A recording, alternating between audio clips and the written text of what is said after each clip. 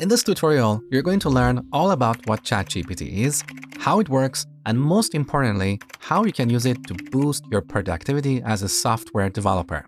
As a seasoned developer and teacher, let me tell you, ChatGPT is a game changer you don't want to miss out on. Don't take my word for it, just watch this video and see for yourself.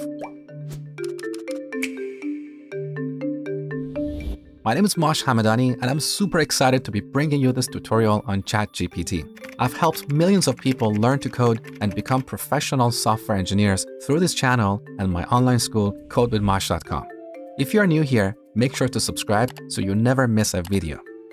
So what exactly is ChatGPT and how does it work? ChatGPT is a cutting-edge AI tool created by OpenAI. It was released in November 2022 and gained 1 million users in just 5 days. In comparison, it took Netflix 3.5 years and Instagram 2.5 months to get the same number of users. ChatGPT is an advanced language model that can understand and generate text. You can use it to create content for your website, write articles, emails, tweets, cover letters, and so on. You can also use it to generate code in a number of different programming languages like Python, JavaScript, HTML, CSS, and much more. You can use it to generate dummy data, write unit tests, translate text or code from one language to another. You can use it to explain code. For example, if there's a piece of code you don't understand, you can ask it and it will explain to you like a patient teacher. But I have to be honest, sometimes it explains too much. ChatGPT can also help you learn and remember things faster. For example, you can give it some text and have it ask you a bunch of questions. It can also prepare you for job interviews. You can have it improve your resume, write a cover letter for you, and also interview you like an interviewer. Now, do you think ChatGPT is going to take your job? Let me know in the comments below. The reality is, whether you like it or not, ChatGPT is here to stay. In this tutorial, I'm going to show you how to use it to get more creative and get things done a lot faster. I'll be showing you various examples for different programming languages, both for beginners and experienced developers. But before we dive into that, let's take a moment and understand how ChatGPT works. ChatGPT uses a type of artificial intelligence called a language model. A language model is a type of software that is designed to understand and generate human language. It does this by looking at a large amount of text data and learning the patterns and rules of a language. For example, if the language model is trained on a lot of English text, it will learn about the grammar and structure of English, as well as the meanings of words and how they are used in different contexts. Once the language model has learned about a language, it can then be used to generate text in that language. Now, ChatGPT provides different language models for different purposes. GPT-3 models, which are designed to understand and generate natural language like English, and Codex, which are specifically trained to understand and generate code. These models are trained on billions of lines of code publicly available on GitHub.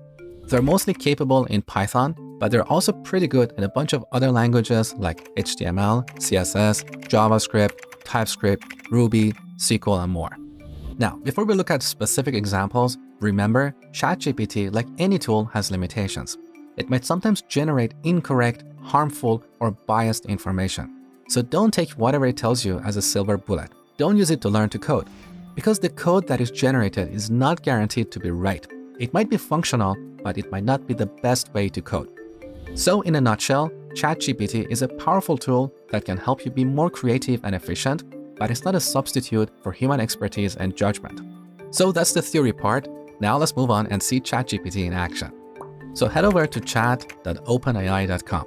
If you don't have an account, sign up. It takes only a minute. Once you have logged in, you're going to see the main screen with an input box to talk to ChatGPT. There is also a Chrome extension and a desktop application available if you don't want to use the web interface. I've put the links down below this video. Alright, now let's get to the fun part. Going forward, I'll be showing you various use cases for different programming languages. We'll start off with some general purpose questions that apply to anyone, regardless of the programming languages and tools they use. You will see how you can use ChatGPT to learn new things, write shell scripts, Git commands, start a business, write legal documents, and so on. Once we cover the basics, then we'll dive into specific examples for front-end, back-end, and database development. I will show you examples using HTML, CSS, JavaScript, TypeScript, Python, SQL, and more. Now here's my first question. What are the top 3 books for learning Java?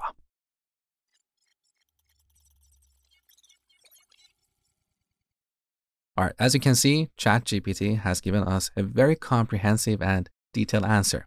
Now here we can ask more detailed questions. For example, we can ask questions about the first book. So we can ask, what are the key takeaways from Head First Java?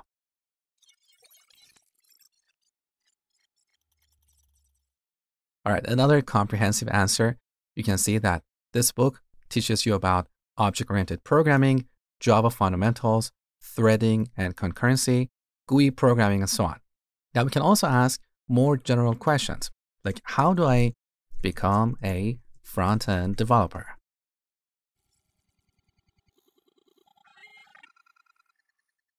So now ChatGPT is saying that to become a front-end developer, you need to know the basics of HTML, CSS, and JavaScript. You should practice building websites. Then you should learn a front-end framework like React, Angular, Vue, and so on. You should also know about version control systems like Git, GitHub, and so on. This is pretty much the same answer you will find on every website that gives you a roadmap to become a front-end developer. Now let's look at more specific examples. We can ask ChatGPT to write a shell command for us. For example, we can say, write a bash command to find the name of all JPEG files in a directory and write them all to a text file. Take a look. I love this answer. So if you're not good with Linux commands, you can easily find the final instruction you should use to solve that problem. But what is beautiful about ChatGPT is that it also explains how this command works line by line, piece by piece. We can also have ChatGPT write Git commands for us. For example, we can ask, how do I know how many lines of code I've committed to a Git repository?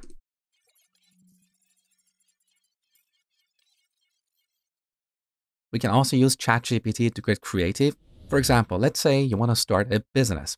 You can have ChatGPT generate app or website names for you. For example, we can say, I want to make a revolutionary online shopping app. Give me some good app names.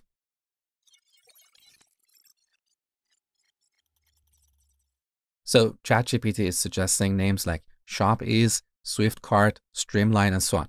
I think this list is pretty damn good. Now, these are just some example prompts. You don't need to use the exact same wording to talk to ChatGPT. You can ask any questions you want in your own way. Now, if you have used this tool before, let us know in the comments below the interesting questions you have asked so we can all learn and inspire each other. We can also ask ChatGPT to write contracts for us. Here's an example.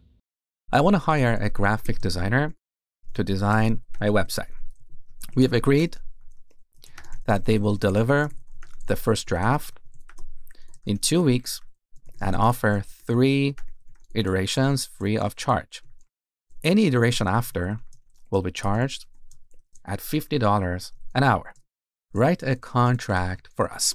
So the more details we give to ChatGPT, the better response we'll get.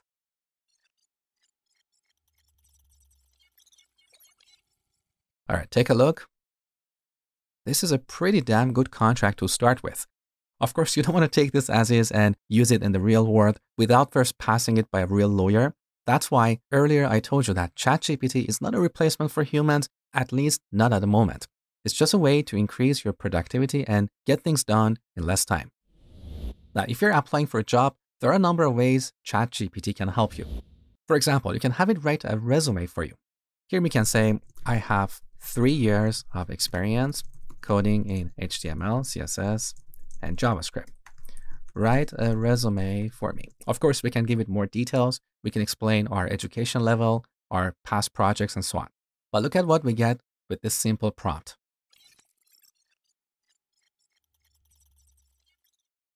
All right, take a look.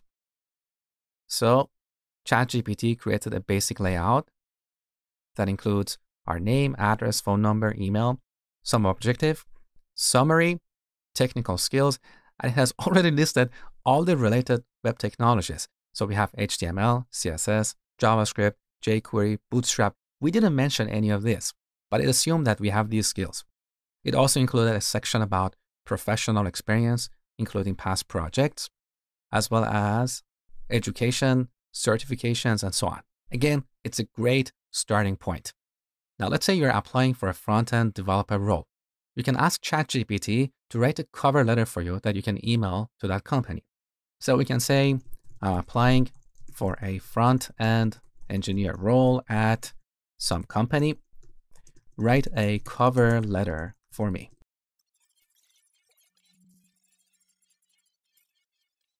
All right, take a look.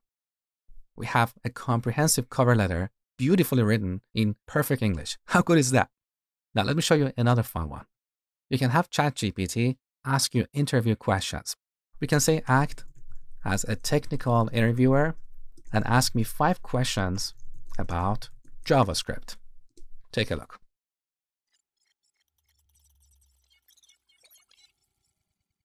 All right, so here we have 5 questions that are often asked in technical interviews. Now, let's say you don't know the answer to the first question. You can ask a follow-up question. So the beauty of ChatGPT is that it remembers everything you have told it in this conversation thread. So here we can say, what is the answer to the first question?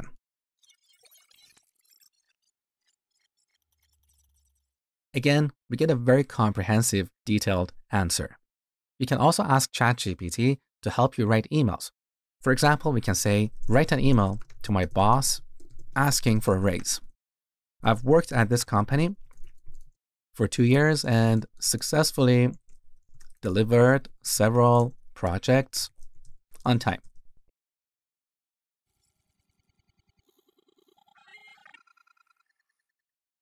Seriously, if I wanted to write this myself, it would take me 10 to 15 minutes, if not longer. I got the answer in just 2 seconds. All right, now let's look at a few examples involving code. We'll start with using Python for writing a command line tool. We can say, write a Python function for generating a random password.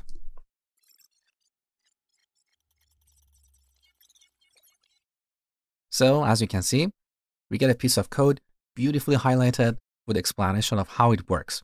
Now, if there's a part of this code that you don't understand, you can always ask follow-up questions. For example, we can ask what this expression does in this code.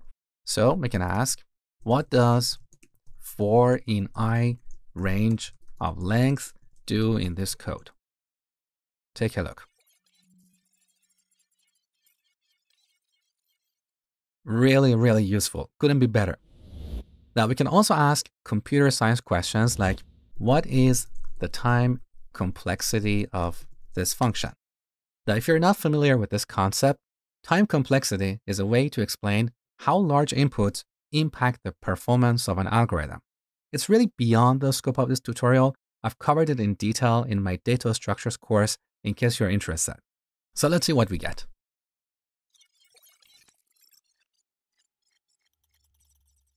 So ChatGPT is saying that this function's time complexity is linear.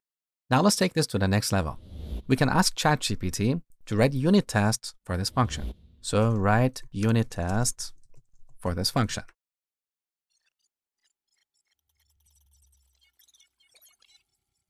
Seriously, how good is this? If I wanted to write all these unit tests by hand, it would take me probably 20 to 30 minutes, if not longer. Of course, we should always use our own judgment to make sure that the tests are correct. But I think this code is a great starting point and it really saves us a lot of time. We can also ask ChatGPT for ideas to improve our code. For example, here on w3schools.com, we have this piece of Python code where we use a for loop to iterate over a list of fruits. If the fruit has A in it, then we add it to a new list. I'm going to copy this code and give it to ChatGPT to see how we can improve this code. So take a look. How can I improve this code? Now here we should hold Shift and then press Enter. So we go to the next line. Now we paste our code and then press Enter to submit the question.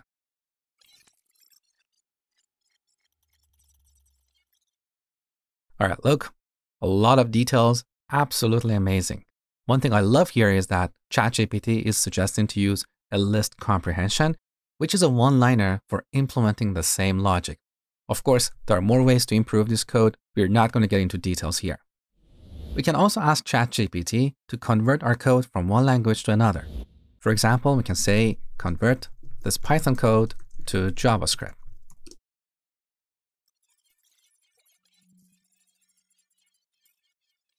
Incredible. In just a few seconds, our code was converted to JavaScript, and down below we have all the details about how this code works.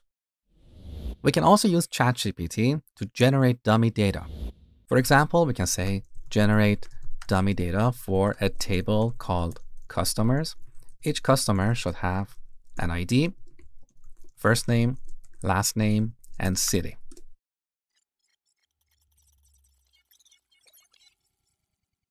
Now, in this case, ChatGPT gave us a Python script for generating dummy data. But what if we want the actual data, not a Python script? We can say, I don't need a Python script. Just give me the data.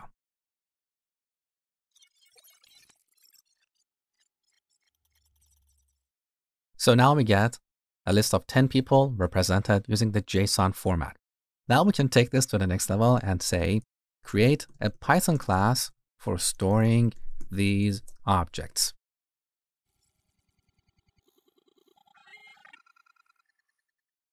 All right, look, we get an example of a Python class called customer, along with how we can use this class to store a bunch of customer objects inside the list. Absolutely beautiful. Now, if you're a front-end developer, you can ask ChatGPT to generate some HTML markup for you. And this is where examples get more and more interesting. For example, we can say, write the HTML and CSS code for displaying a card.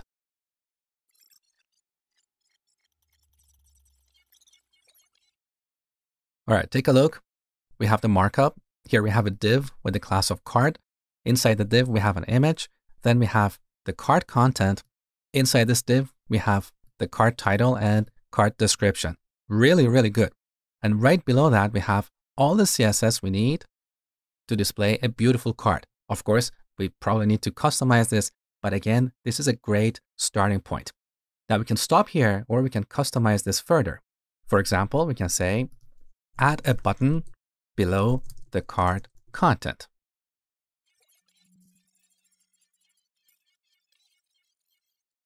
All right, look what happened.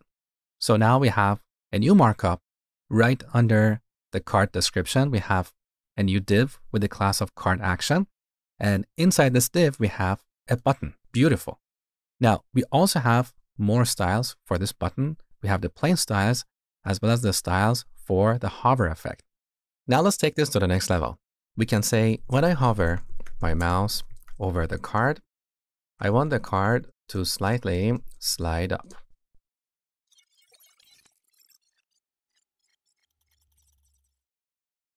So ChatGPT is suggesting that we should use the hover pseudo class and the translate function, translate Y, to slide the card up. Beautiful, I love it. It's also suggesting an alternative solution using box shadow, so it's pretty up to speed with CSS features. Now let me show you something really cool. We can ask ChatGPT to rewrite this code using Tailwind CSS.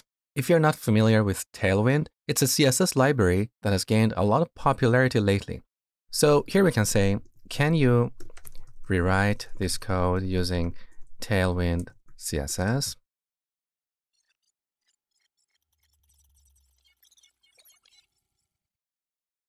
There you go. Now we have the same markup, but with the utility classes that come with Tailwind CSS. So we don't have to create CSS classes anymore. Now here we can get more creative and see what other UI libraries are supported. Next, we can bring some JavaScript to the mix and make this interactive. So we can say, when I click on the button, send an HTTP request to /API/products.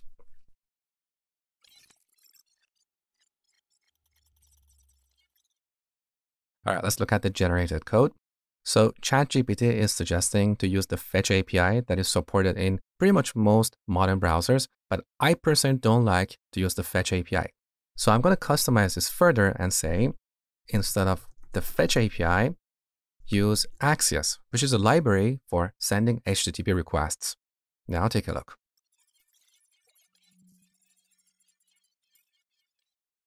All right, now we have the instructions for installing Axios using npm or yarn, as well as a modified example using Axios. Beautiful.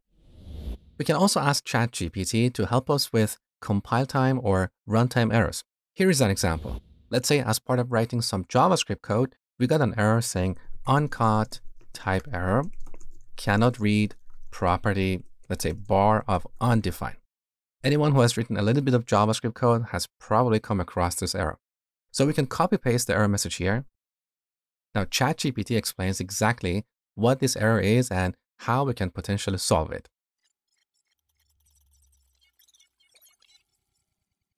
So going forward, I think a lot of people will start to use ChatGPT instead of Google. Now we can also throw React here and make the example more interesting. So we can say create a React component for displaying a card.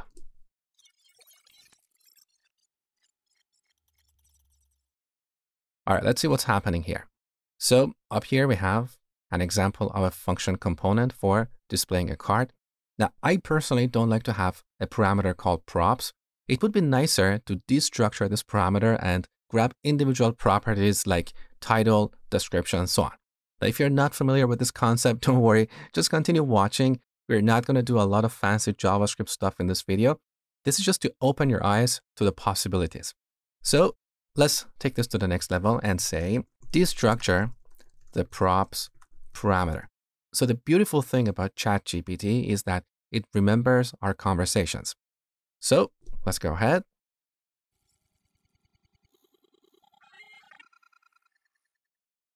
All right, now we have a new implementation of the card component with the props parameter destructured. All right, now let's move on and look at a few examples involving backend development. For example, we can ask ChatGPT to build an API for us with Node and Express. So here we can say, I need an API built with express.js to return the list of products. Each product should have attributes like ID, title, description, price, and image URL.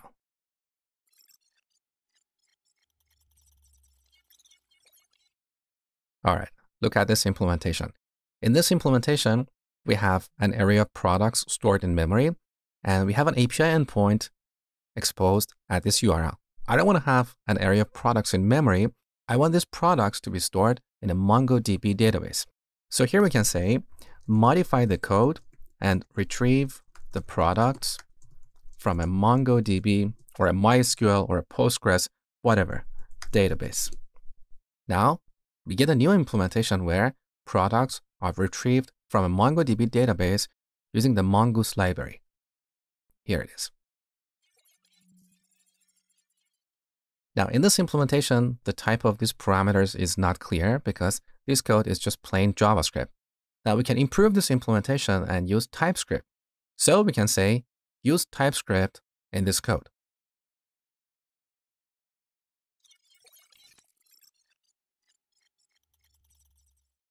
Now we have a new implementation of the same web server implemented using TypeScript. Now, let's say you're a Python developer, you don't want to use JavaScript. So here we can say, generate this API using Python and Fast API, which is another library for building APIs using Python. So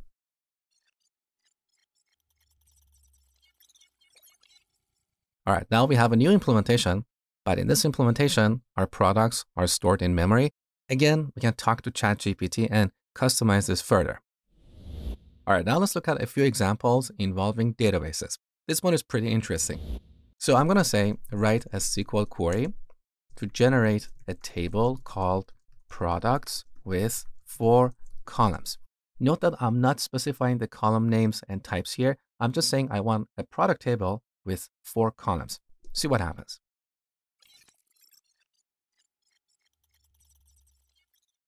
Now look, ChatGPT is smart enough to know that quite often products have attributes like ID, title, description, and price. If this is not what you want, you can always specify the name and type of each column. For example, we can say, write a SQL query to generate a table called products with these columns. Now here we press Shift and Enter. So we go to the next line. And on each line, we can list a column. We can say ID of type integer, title of type string, category of type integer, unit price of type float, and image URL of type string. And you don't necessarily have to put the type in parentheses. You can type a colon, and right after that, you can specify the type. So ChatGPT doesn't have a particular syntax you have to follow because it can understand human language.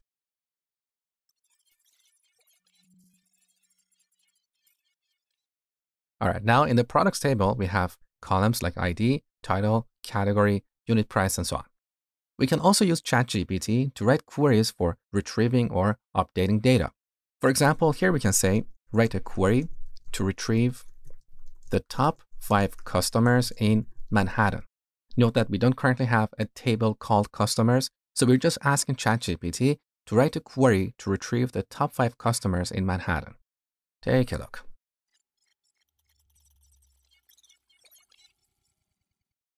All right, in this example, ChatGPT has assumed that we have a table called customers with these columns, ID, name, address, and city.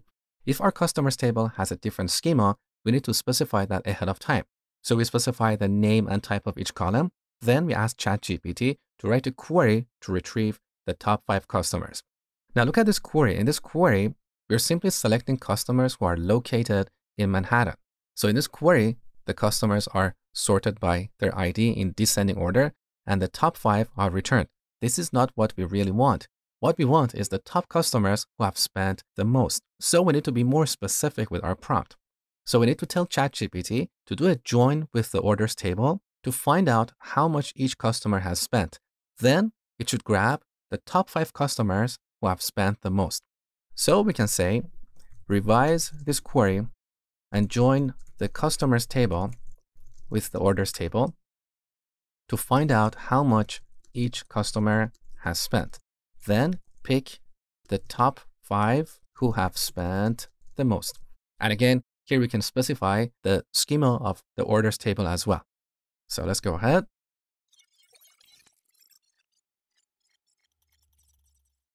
All right, look. Now ChatGPT is assuming that we have 2 tables, customers with these columns and orders with these other columns. And based on this schema, it has revised our query to retrieve the top 5 customers who have spent the most. So that's it, guys. There are endless ways to get creative and use ChatGPT.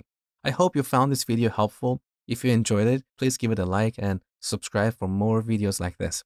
Also, let me know in the comment section what interesting questions you have asked ChatGPT. I would love to hear from you.